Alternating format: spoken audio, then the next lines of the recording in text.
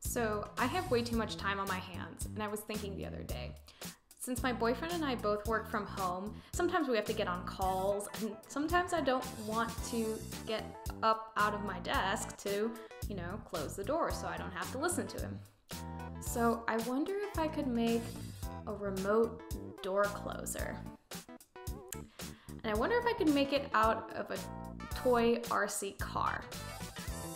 This is what happened. I'm sorry. So this is the door that separates my office and our living room where my boyfriend is currently working. Luckily, it's pretty lightweight and I'm not super attached to this door. So at first I thought this would be a really great Arduino project because I had everything. I had servos, I had multiple Arduinos, and then I realized that the radio frequency remote that I would need for this cost about $12. And I realized that a remote controlled car costs $10. So that's where my motivation comes from, because I'm cheap. Nothing special, just a $10 remote control car, takes 5 batteries. And you're going to need definitely command strips. I found those the easiest to use just because I don't want to destroy my door. I didn't really want to drill a hole through it. And I got these little hooks. I actually ended up not using the big ones. And the little one I used on the door frame.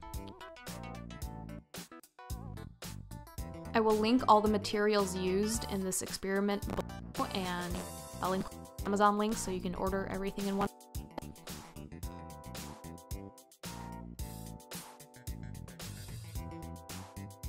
It's a pretty cool little car. I had a fun time chasing the dog around with it.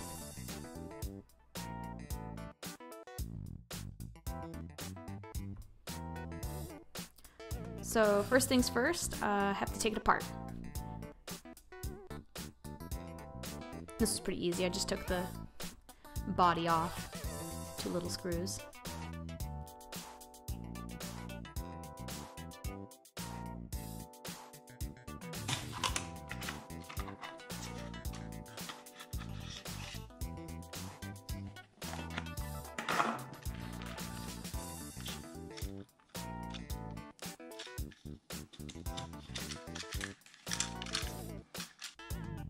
So at first I thought I was going to be able to wrap the string around the tire. I thought it was going to be sticky enough, but then I found that it tends to get trapped behind the tire.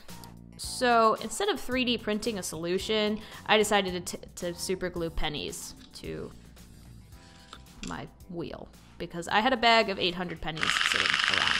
I don't recommend this, but it worked, or so I thought.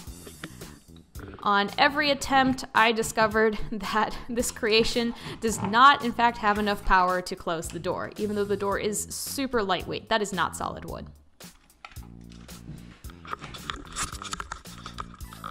Puppy tacks.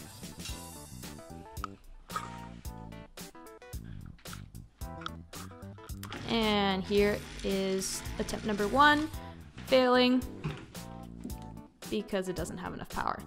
So part of the problem too was the string was slipping in between the pennies and then just breaking. So I disassembled a plastic fork to close the gaps, and that did not work. So that led me to attempt number 2. And this is where I had my big revelation. I took the rim off the wheel and sacrificed an old clicky pen and glued it to the axle.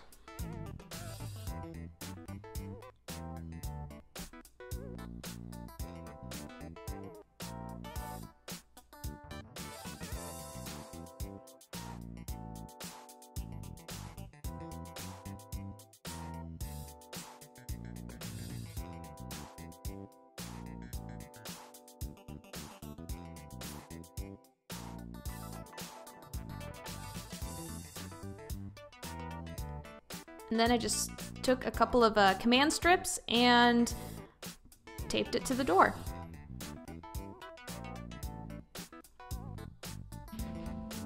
My poor pen.